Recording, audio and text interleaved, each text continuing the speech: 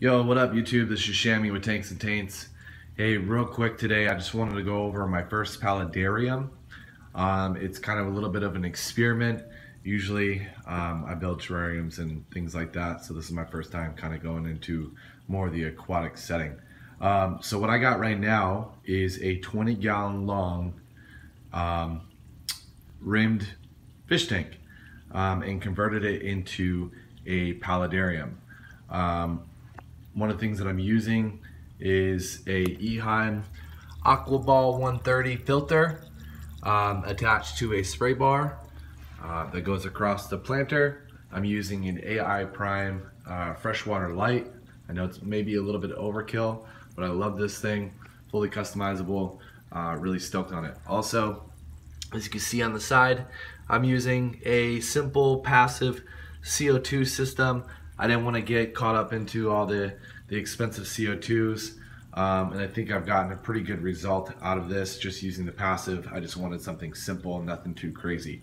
And then also the last piece that I'm using is Epi-web material. I have huge sheets of this, and basically what I'm doing is creating a background Epi-web, and then on the bottom I've cut a sheet of Epi-web. And what Epi-web is, a lot of people use it in the terrarium world, is basically mimics tree fern panels.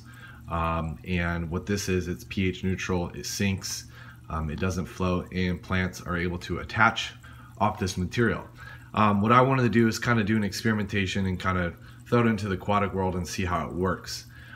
So with this being said, I made a planter out of the Epi-web material. So I have a huge sheet that covers the back wall, and basically I slit this sheet down the middle with a knife and created a pocket, in a sense, to shove these plants in. And what I did was I filled this pocket full of hydro balls or hydroponic little clay ball substrates.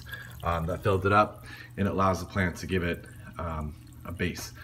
So with that being said, I got a lot of moss growing in here. So as you can see, this is all Phoenix moss. I got about 9 tetras in here, some cherry shrimps, and a couple mono shrimps that I need to take out. I got some water lilies here that continue to keep growing. From there I got some plants from the garden. This is basically a bunch of terrestrial house plants that you can get at Home Depot or your nursery, some ferns, money plant, you name it. It's kind of all shoved in there. Also, I do propagate moss. So with that being said, I kind of covered the lip of the Epi-web, and it's kind of continued growing into the water. This is actually Java moss in the background. So basically what this is there's a whole sheet of this, and I cut little slits into the back wall and shove this moss, and then as you can see, it starts to grow out. It's the same concept down here. I didn't want a tank full of substrate. Kind of gets messy.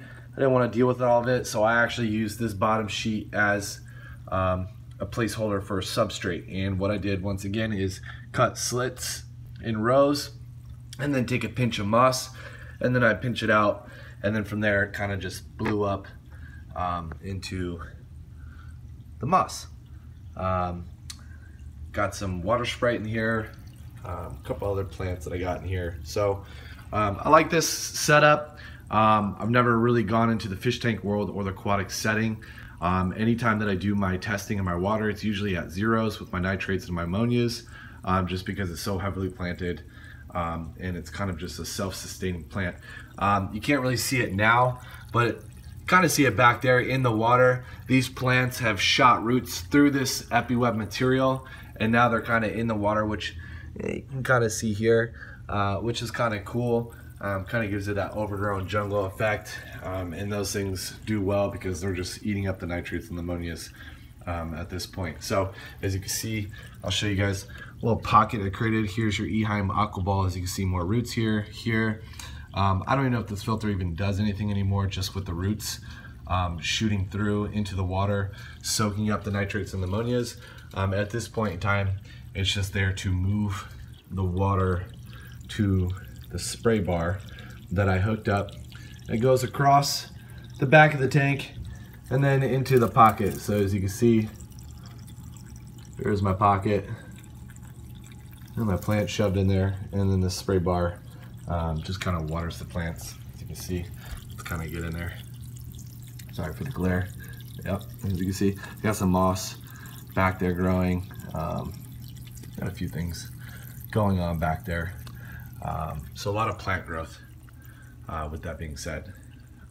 So yeah, this is the tank. Like I said, it's a 20-gallon long. I'm using Epi-web as the background, and as the bottom, I'm using an Ehiam aquaball 130. I'm using a passive CO2 setup, and then the AI prime, obviously, that's giving the light support and making everything nice and grown. So everything's grown out. I don't believe I'm going to trim this. I kind of like the overgrown jungle look. Kind of makes your eye wander when you're sitting here looking at it. Kind of have to investigate, and you kind of have to stare a little bit longer just to kind of see what's going on in there, which I kind of like. I don't think I'll be trimming anything. If I do trim anything, it is going to be going into my moss farm setup, just for additional plants. I got some Java fern in there, additional mosses that I'm growing just for future projects, anything like that. So if I do make any trimmings and clippings, it will be just going into there, but nothing too crazy. I'm going to keep everything the way it is. So yeah, that is the 20-gallon long Paludarium. Kind of see it from the top. It's kind of a hot jungle mess right now. So if you guys want any additional information on this build, I know sometimes when we do these videos, some of you guys are like, how the hell did he do that? Or how did he build that? Can we get some more clarity on a certain piece of your tank? I'm more than welcome to answer those comments, questions, or concerns down below.